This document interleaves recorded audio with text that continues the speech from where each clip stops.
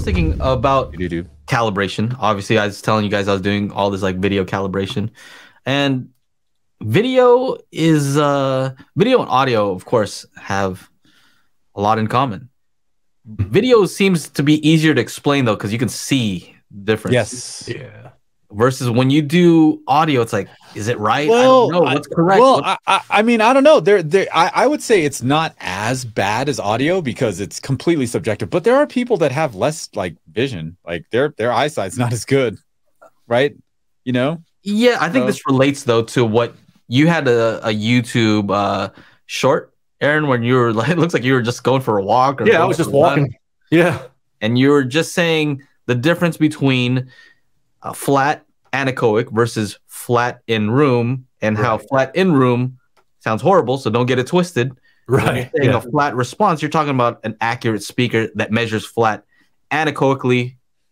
No, not in a room. Right. And that difference. Yeah, I'll definitely be making a video on that because I was just like, I saw a post earlier yesterday morning, and I've seen them a lot of times where people will say, well, I don't like flat measuring speakers. They always sound bad in my room. And it's like, okay, yeah, those are two different things. Like the flat measuring in your room is not the same thing as flat measuring anechoic. And then so I made that little short just kind of like as a reminder. And I was really surprised at the number of people saying, yeah, dude, you should make a video about this. I was like, really? I have made a video about that, by the way, a long time ago. Okay. It was called is flat a flat frequency response? Does a flat frequency response sound good? And I just basically talked about that. Okay. It didn't really pop off, but maybe yours will do better. Well, most of mine, you know, like I was thinking, oh, it'll do good. And then I'm like, that probably won't do good because I thought it'll do good. But if I think it will do good, and that means that it probably won't do good, then does that mean that it will probably do good? But that means it won't do. And then it's like Wayne's World. And they tell a friend, and they tell a friend. Anyway. I like Garth in the second one when he's like, what's he say, my woman or my lady? He's like, my lady likes me in cologne. Yeah. Garth, is that like Groot? Garth, take me. Yeah. Where? It's cold and you need a jacket. That's right. Oh, he's a dead man. And he walks out of the house with a gun. And he's like, what am I doing? Drops a gun and there's shrubberies and leaves. Yeah. Oh, man. Optimus Vader just showed up. What is up? Okay, so you in a while. So what I was going to say was related to calibration and stuff. To calibration. Okay. And how it just, to me, it makes perfect sense. It's like, it's not that complicated about why flat makes sense, why accurate speaker makes sense. Yeah. It's so simple in my mind. But here, let me show you an example of what I did right before this show. Because Angela was saying that my exposure was too high, and why in my other ones I was like, I don't know that Aaron's supposed to be darker than you. I don't know if that's accurate. I'm like, yeah, maybe not, because I had it on auto. So the Sony was actually deciding what the exposure should be. So it wanted me, I guess, you know, I don't want to get into that, but whatever. It was exposing differently. And I really, that's partially a joke. It's probably because I have a dark background. So it's probably trying to overcompensate. So anyway, let me show you something here. This is what I was doing. How crazy I am. FOMO, thanks for the super chat. What's up, FOMO? Hey, I called you on Sunday to go look around for TVs while I was in LA. And to go golfing. I think he wanted to go golfing. He wants to go golfing. Golfing. Talk about a narcissist. Look at this guy. No. Look. So here's my camera, right? Here's the webcam setup. Here's StreamYard here. And I just wanted to make sure, so I have a color chart. But what do I have here? Look in the middle. What is that? Mirror. Is that a mirror? A mirror. Okay. Think about this. You look darker in the mirror. The mirror is going to be, I mean, it's the most accurate. It doesn't have any dynamic range issues. So this camera is going to be limited because it's a 1-inch sensor. Now, this screen on the MacBook Pro is not a calibrated monitor. I mean, it's decent, but you know, they do their own thing. It's not perfectly calibrated. But you can even just look for my skin, like, okay, well, those are different. You can actually tell that the camera monitor is more accurate. Yeah. More similar than this. But think about that. my reference is the real world.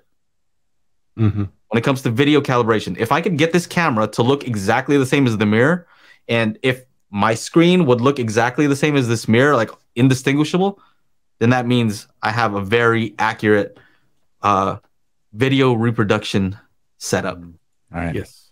All right. If it looks exactly the same. So here's another picture. You can tell. Why in this one on the right, this lower one, why do you just look constipated? Oh no, the one on the right looks like it's AI generated. Yeah. So anyway, I don't have any of that, look at the dude. difference. Look at how shiny I look over here. I'm a little bit shiny, but dang, it just looks very different. So how does this relate to audio? Because the reference is what's on the recording. Right. That's the reference. The reference is the real world. How do you know the speaker sounds good in this room? Because if somebody talks in that room, you know how the room sounds. So the reference is always the real world. It's not subjective. Like, what's subjective about this? There's the real in the mirror, and then there's the one that's taken on the camera and played back on the monitor. Mm-hmm. Where's the subjectivity? There's either, if I got this to look more accurate where you couldn't tell the difference, yes. Would somebody say, well, it's subjective, everybody's eyes work differently? No. Everybody would say, no, that one looks more accurate. Right. Okay. Well, if we're talking about HiFi, high fidelity, high fidelity meaning like high quality reproduction, then I think we would all agree that the more accurate, the better. So where's the disagreement? Where's the confusion at? Yeah. Anyway, let me get this off the screen. It's harder. It's harder. What you're saying is audio is more subjective than video. No, I'm saying video and audio are the same thing. You want to reproduce something accurately. Accurate. Yeah. The problem is that there's no a mirror when it comes to audio necessarily. Oh, I see. Yeah. Except when you know what the source is. So we know what the source is when we're playing a sweep. We know what's supposed to come out of the speaker. That's why measurements matter. We know what pink noise is supposed to do. And so when you measure the output and it's not the same as the input, then well, there's something wrong. It's not perfect. So anyway, where four of Joe's faces? We're getting flagged again. Neck brace. I don't know how that relates exactly. But it just some things can be objectively quantified. Oh, this is how it kind of relates. You see how I was holding up a color chart? Yeah, right. Well, that's your reference. Well, that's because this color chart is a known reference, like pink noise, like a sweep. It's a known. There's known color values to this. Sure. I mean, it's not just, you can't just print this out. These are known values for each of these things. And this is specifically for, is this one for video? Yeah, this is a video one. So that's what pink noise is. And so when people say, well, measurements don't matter. Well, then how am I going to get it more accurate? Am I going to just use my eyes? I guess you could do that. Kind of use your eyes. There is a saying. How do you use your eyes? How do you use your ears to calibrate to pink noise? Easy. Psh, sounds good. What is pink noise supposed to sound like? All these things. It's not anyway. I think it's related in that sense. Someone was like, "You mean white noise?" I'm like, "No, there's also pink noise." There is. Yeah. How many of those color swatch things do you have, Joe? Is that just the one that you use as a reference? I have one for photos. Okay. And this one's for video because it shows up on the histogram and the vector scope properly. Okay. Yeah. I'm just curious because I'm thinking the next time that I come to your house, I'm probably going to take that and I'm going to get some whiteout and put a little dab of whiteout over each one of those colors. Yeah. Oh, yeah. Yeah. Actually, you can't even touch these because if you touch it, it'll change the color a little bit. Whoa! Don't touch it. Yeah. Don't touch it. That's the fancy. Don't touch it. So I don't know. To me, it makes sense. It makes sense from a video standpoint, and it makes sense from an audio standpoint. I think it just makes sense because look, there's a saying: "What gets measured gets improved." Yes. Right? I like. We can't improve something if we don't measure it. right? Mm-hmm. Right? If I get Fs all in high school, then there's a room for improvement. But we got to measure that. I got to take a test. I fail a test. Oops. Then I got to do means something. the teacher sucks. Blame it on the teacher. They didn't engage you. Teacher sucks. All Okay. the teacher's fault. Do we have any other?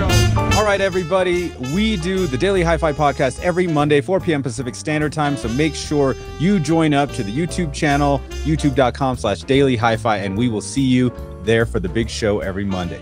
Yeah.